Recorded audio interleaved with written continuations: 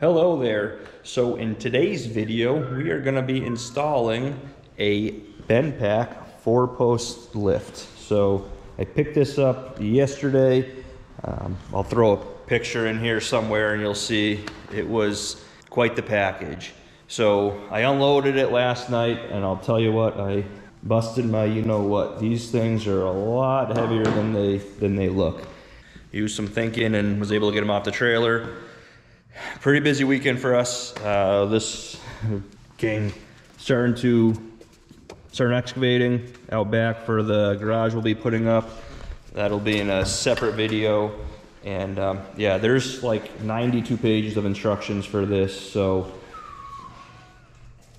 I'm not gonna take you through every step. I'll put a time lapse in here of us installing it. This is probably gonna take place over 2 days because, like I said, the first half of today, we're going with what the weather allowed and getting some site work done. We ran out of hard pack, so time to install the lift. But it'll probably take about 2 days, seeing as most of today's already gone. As far as the lift itself, I'm pretty happy with the way everything looked, with the exception of some scuffs and some, light damage on important things like the hydraulic pump. But I'll be calling BendPak on Monday, and we'll see what they're willing to do. We'll get everything installed and hopefully it works as is. If not, I'll keep everyone updated with what my impressions are of this. But so what we'll do is we're just gonna jump into the time lapse right now.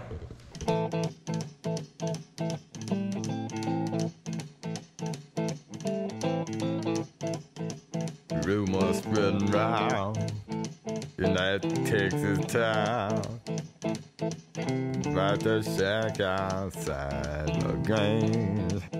And you know what I'm talking about. Just let me know if you wanna go to that home out on the range. They got a lot of nice girls. I'm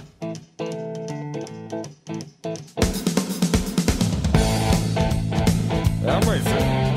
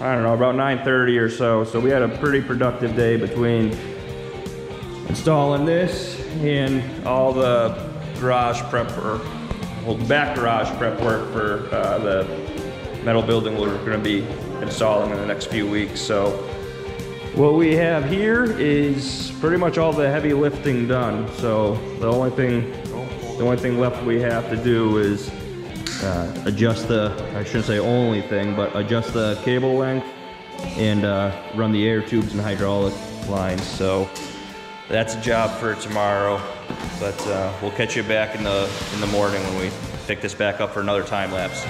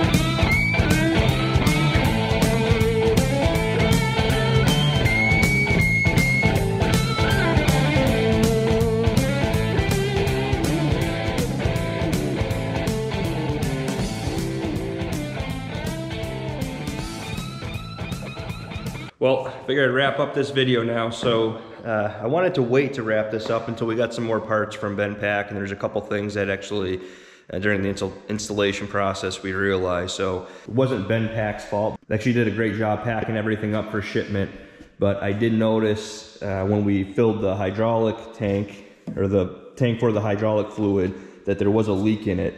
We were able to patch a leak, but before actually putting a vehicle on there, I don't think it would have made a difference, but I didn't want to take any chances as far as the pressure goes. I had to wait for the new tank to come in. So I contacted BendPak and let them know.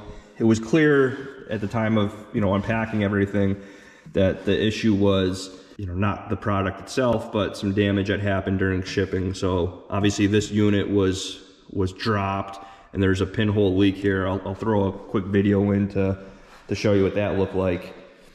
And there's a little bit of damage on the unit itself. I made them aware. I don't want to be nitpicky, but you are spending money on this, and I don't want to run into dealing with issues later on, or have there be any questions. So I let them know just so they would, there's record of it in case something happened in the future. They were great. They're really responsive, both before and after the sale, so they shipped that stuff out right away, and they took care of it. They're really great. I won't go into the exact details, but buy with confidence from them. So the lift's all set now. Everything's trued up, shimmed. We have it drilled into the floor. So there is an option for a tank if you want to go through them. I opted to use my own compressor, so I'm just going to for the times I'm using the lift, because you need air for the locking mechanism. So there's two systems. There's one that goes off the tension of the cables, and then there's another one that goes off of the thing up there. So one's off air, and one's off the tension of the cables. So I'm just going to get a short hose to run from the compressor to this for when I'm using it. As you can see, it's kind of hard to get everything in, but this is rated for 9,000 pounds, the XW. So the runways are adjustable. This is as you know from other videos, potentially an F350, 2022 F350 diesel. Crew cab, it doesn't have the 8-foot bed, it has a 6 3/4, but this is gonna probably be one of the heaviest 350s that's gonna be optioned out. So I went with the 9,000 pound. This isn't, obviously I'll be using this to work on this truck. There's really not much I've had to do in my previous trucks underneath other than change the oils and coat the frame. But I was on the fence whether or not to go with the 9,000 versus going up. I think the next option is the 14,000, but this is ALI certified, so technically this should be able to lift 1.5 times the rating. So with that being said, the other vehicles that'll be on here are definitely smaller than my pickup, but you can see, I don't know how well you're gonna be able to see, I have plenty of room. It's lifted pretty high. The reason I went with the 4-post versus the 2-post, which I initially was thinking about, is the garage space. So we got a little project going on out back where we're gonna be moving some of the other items out there, but we may have another car coming in the future that'll be stored, that will use this lift to store. So overall, very happy with it. If there's any questions as to whether or not it'll, your 350 or your Super Duty will fit, it will. So let's take a better look at it from the front. So as I mentioned, the runways are, on this particular model, the runways are adjustable.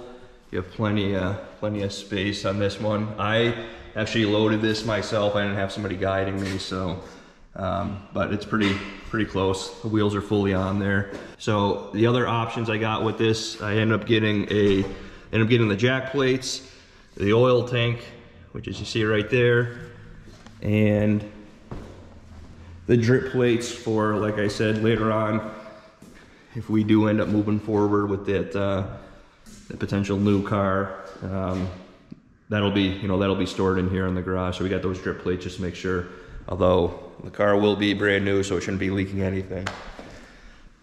But with all that being said, the only thing I might end up doing that I was kind of surprised is the finish on this is pretty smooth. I think I might do like a bed liner, you know, like the roll-on bed liner kit. But I'm not sure. I'm not sure if it's smooth for a reason. We'll see as we start kind of using it. So yeah, very happy with this so far. Very happy with the customer service. I definitely recommend, you know, to this point, I'll keep everybody updated if anything changes, but so far they've been great to deal with, and I definitely recommend them. If anyone has any questions, you know, feel free to drop them in the comments. I'll help out where I can. As you saw in the video, we did do the installation.